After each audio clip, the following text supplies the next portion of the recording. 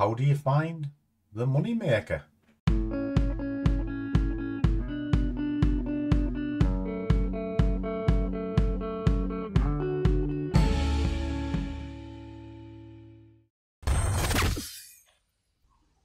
Wait. Matron, take them away.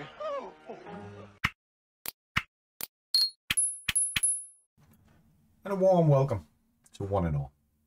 If this is your first time here, I'm the big fella that is the Scruffy trader. What I'm trying to do is kind of put trading in the real world.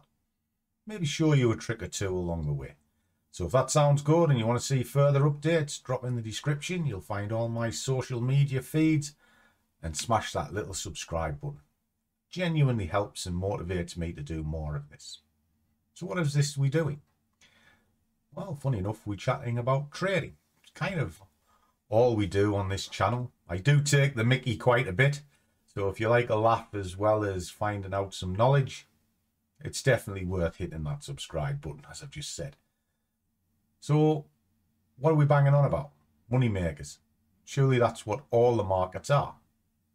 Are they? I don't know where you get your delusions, laser brain. It's an interesting question. Because as new traders, you naturally get attracted to trading because you think it's easy. And I know you see the glossy videos with the flash cards and everything. You ding dong! Oh, you can smell the shit from 5 miles away. But is that really trading, or are you just looking for a lifestyle? You know? It's a little bit like watching the Kardashians on Instagram. Personally, I haven't got a clue who they are. I don't particularly care either. But the younger generation, they sort of follow it and they hunt for it all the time, and they're in awe of all these pictures. But ultimately, that's all they are. They're just pictures. And most of them are set up in a way that is unattainable. And I think sometimes that's how trading is kind of marketed. It is just pictures of an unattainable dream. Are you serious? Now, when you do come to trading, there is simplistic ways you can make money. But it takes money to make money. Because you're not going to flick 200 quid into $1 million, as some sort of try and say. It takes time. And within that time, you've got to build up your education. You are not going to do it in 10 minutes. So when I'm asked the question, what is the money maker? It's kind of difficult to answer. But what I can do is show you something on a chart, or I'll jump on the whiteboard and I'll show you something to think about that can create a money maker. Because a money maker is just your own interpretation of it, you know. £10 could be rich to somebody and minuscule to somebody else. And the same as £10,000 could be rich to somebody and minuscule to somebody else. It's perception. So what I'm going to do is I'm going to show you something around perception. Because that's actually how you make money in the markets. You have a perceived idea of what you believe is going on. And it looks like I've got a perceived idea of somebody in the background. What are you doing? Bringing the coffee? You bring the cup. You've got no clothes on. Wouldn't do. She's got no clothes on, boys and girls. That's disgraceful. This video's going to end very soon. And I'll come back a bit. What you doing? Tying my belt. Bloody hell, I thought you were taking them off. You dirty old man.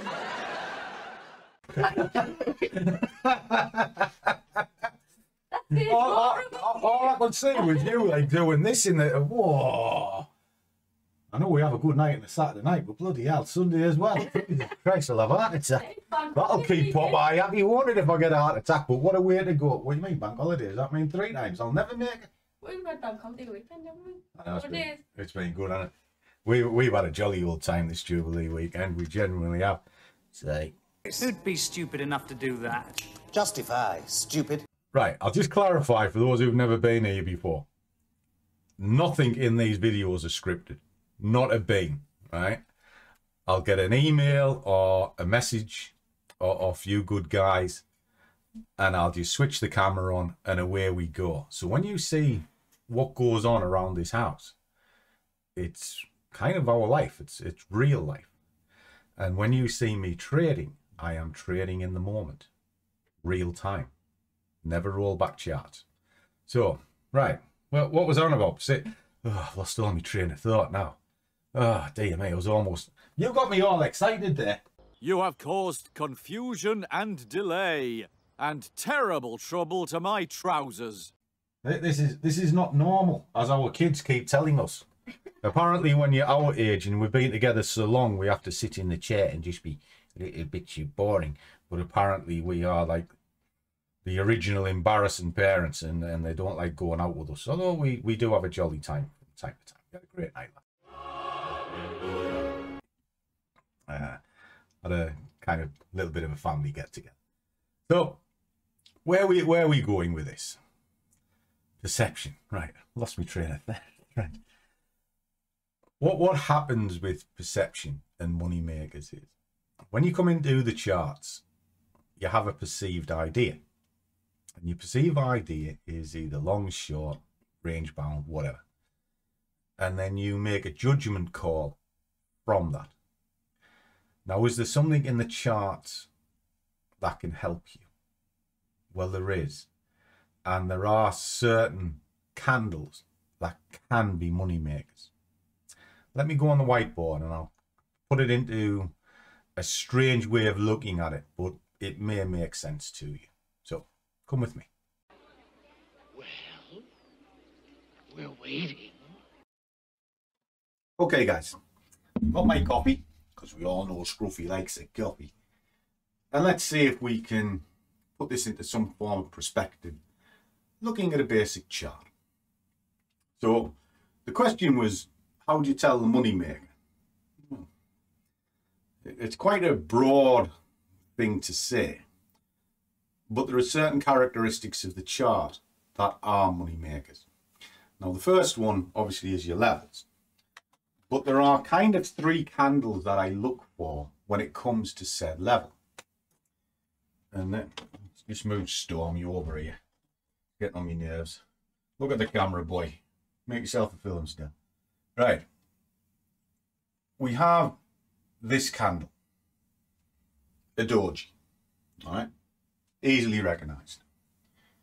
We have this candle.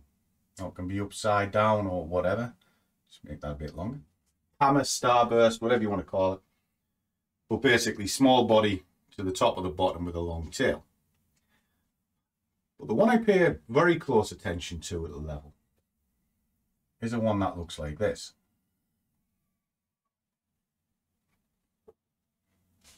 Something that is 2 to 3 times bigger than the norm. A massive candle. And why do I look more importantly at that than I do the other two? Well, if you look at through the chart, these are indecision. There's a battle going on, okay? And you're not rightly sure which side is going to win until you see the formation. They're just a clue to what might happen. Now, if you see this, you see a bunch of candles moving up the chart for whatever reason. 3. And then you get your doji, like so. You're kind of asking yourself a question. You know, is it going to reverse? Is it going to continue? You don't know. But in this situation, if you've seen 3 candles moving up, and I often work to the power of 3, you'll find a doji is just a rest. It's just where the market's kind of taking a breather, because the markets do breathe. They'll breathe in and they will breathe out. I had my hand gesture the wrong way, but you get the picture. So on its own, it doesn't really tell you anything. Likewise, if you see this. Now, if it's at a level, it adds a bit of weight to maybe there's a reversal. because you've seen a bit of a flush.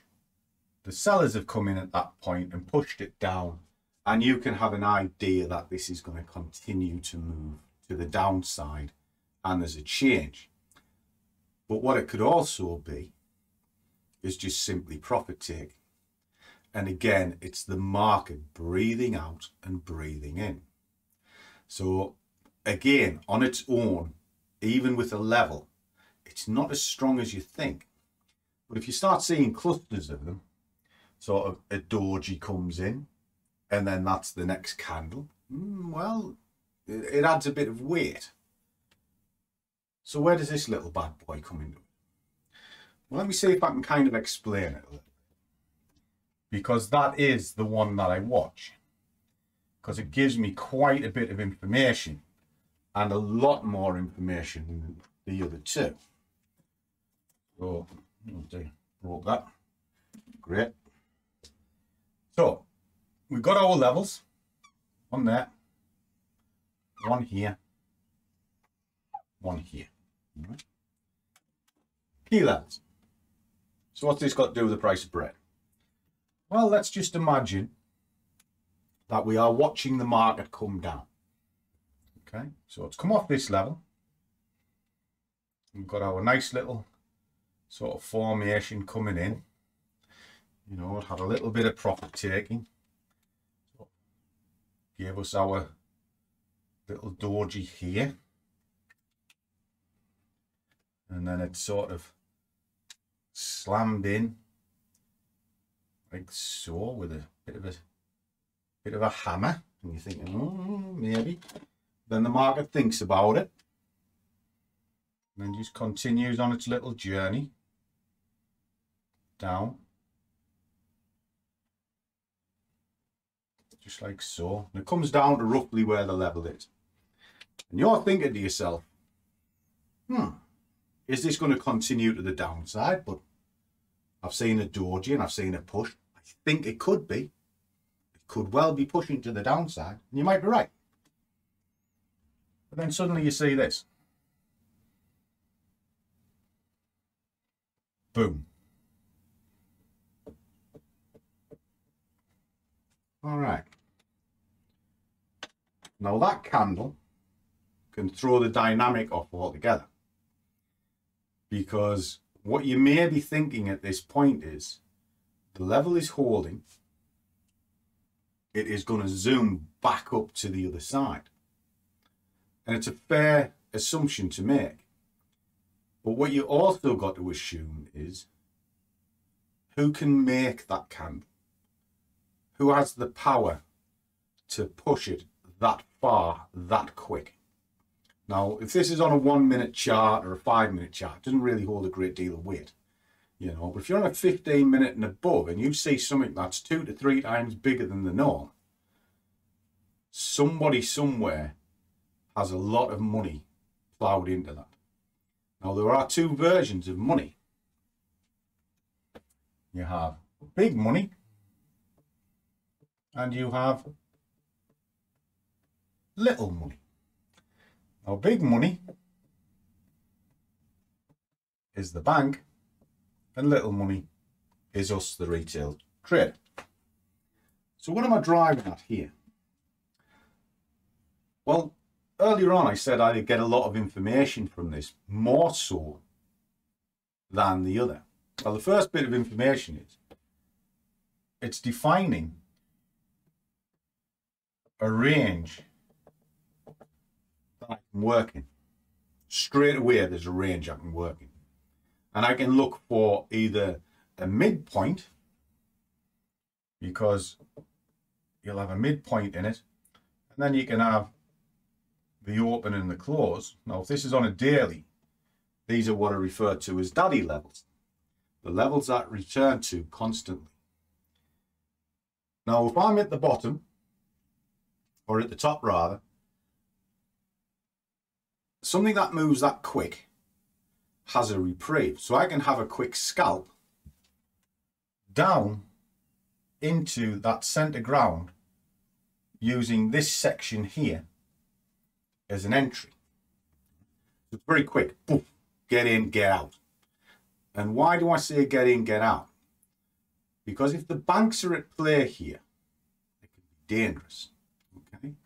And they can move the market very quickly thereafter as well. Why? Because there's a lot of volume involved at this point. So I don't want to outstay my welcome. I don't want to punch above my weight, shall we say. So I just want to get in and get out. Right? So that's a quick scalp. What it can also do is start telling me to stay out of the market. And I know you're going to step back and go, wow, wow, wow, wow, wow. That's not how you make money. Actually, it is. Knowing when to stay out of the market is probably more important than getting into the market. Because if I see that, it could also be a trap. It's a trap! And who wants to spring it? I certainly don't. I'd rather let some other person spring the trap and then I'll carry on. So what's the trap? Well, if it's profit taking, it's excessive profit taking. Right? Is it enough to turn the market? Who knows at this point? The next few candles is going to tell you. Now we know the market's range probably 70% of the time. Okay? So my scalping brain would come into play here, and I'd be looking to work between the ranges into the middle ground constantly. Boom, boom, boom, boom, boom. But then I have a mantra. No way! And my mantra is score, score,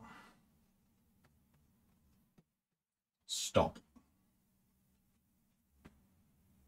And what's that? That's going to break. And it's either going to break to the upside or the downside. And I don't know which way it's going just yet. So I'm not going to outstay my welcome. I'll go in, get some money. I'll go in again, get some money. That's it. And that way I'm safe. I'm staying out the market. All right. Move that out to one side for just a second. However, if it does break, it's going to break for a good reason. Okay. If it is a continuation down, what that is the big money taking out the little money. All right. In other words, the little money is seeing that the market may well be moving down, and you're probably right, because it is in a downward move, and a strong downward move at this point. The level is holding for a degree, but it's also an area of activity. And what are you taught? Well, you're taught to place your stops above the last candle. And if you are sort of a little bit aggressive, you might put it against the last second candle, the last two. Okay. So if the big money is going to chase out the little money, they have to pull that up a considerable way in order to catch people out. And that's why it pulls up roughly halfway into between two levels. Boom, boom, boom, boom. Soak up all that liquidity, soak up all those stops, and then just carry on in its journey down. And that's kind of what happens here, because it's just playing with us. And then the next one breaks, just like so. And the cycle carries on again. All right. So really what I'm looking for is the trap. And the trap can actually be the money maker. Why? Because, well, just to give it an easy way of looking at things, you may have heard of the London breakout. The London breakout is based on a singular candle, which is the hours range from 8 AM to 9 AM London time, and you're looking for a break either side of it. And it's to see where the continuation is. Is it a good strategy? It was all right in its day, but not so much anymore. But you can use the principles here. Okay. Now, all you're doing at this point is you're reading the market coming down, do it across multiple time frames so that you clue. That has triggered a trap, and then this one here is showing you it's going to continue down, and then there's the continuation following through. And if you go through the charts quite regular, you'll start seeing that more often than not, because the retail market, they always want to jump on the bandwagon, but you're jumping on the bandwagon at the end of its journey, and the banks are going to use that against you. So that is a form of money maker if it is what you're looking for. Now, another way of trading this sort of situation, if I can get that out of the way, is you've got your big candle here. I'm just kind of showing you sort of the daddy levels, if you like, running across, just like so. Okay, and then the one in the middle. What if you use it as a breakout candle? And that can help you as well. But the trick with the breakout candle in a situation like this, when you're day trading, again, I'll go back to score, stop, and time, is don't outstay your welcome. Okay. What you can do is you can look for a singular candle to break, and then place your order above that candle, or if it breaks the other way, obviously the same. You have a stop point, which is here and here. So if you work into 2, and then you just look for the continuation down into the next level, where the whole cycle will start again. Very, very simple way of looking at the chart. And that is basic chart reading. You know, obviously you've got to delve into it and understand it. But if you start seeing this part of the puzzle, that part of the puzzle, and you start putting the jigsaw pieces together, eventually you start seeing the big picture of what the market is trying to achieve. And what I'll say is, when you see these sort of things on a high time frame, whatever the next move is, it's going to be pretty substantial.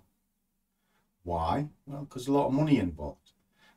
And that substantial move would be enough for you to get in and get out relatively quickly on, say, an hourly chart or a 15-minute chart, and just hold your trade for the next 15 minutes. And then when the time sort of buzzer stops, you just get out. You know, so you've seen that, you enter on that candle, say this is a 15-minute chart. So it breaks, the candle holds 15 minutes, get out. That's it. It's your job done. You know, and that's intraday trading. You know, one of the worst things you can do is try and preempt what that is and hold on, try to think what the big boys are playing at. You don't know what they're playing at, because you don't know whether they're profit taking for a market to turn around and move up to the other side, whether it is a trap. And if it's a trap, let the first one spring and then play with the second one. And if it's continuation further to the downside, you ride it out. Day trading is quite difficult, guys, but only if you're zoned in on a very micro time frame. But if you look at a big time frame, I'm talking your hourly, your 4-hour, and your day, and you start seeing these things, working a 15 and a 5-minute chart becomes a whole lot easier. So I hope that gives you something to think about. I genuinely do. And as always, keep dropping your questions into me. You will find all my contact details in the description, and I answer every single one of them. And pop your comments in, and the other guys can see it and they can interact with you as well. We'll build some form of community. So as always, guys, well, keep your risk managed. Above all, do what you love, and the money will follow. See you all in the next one.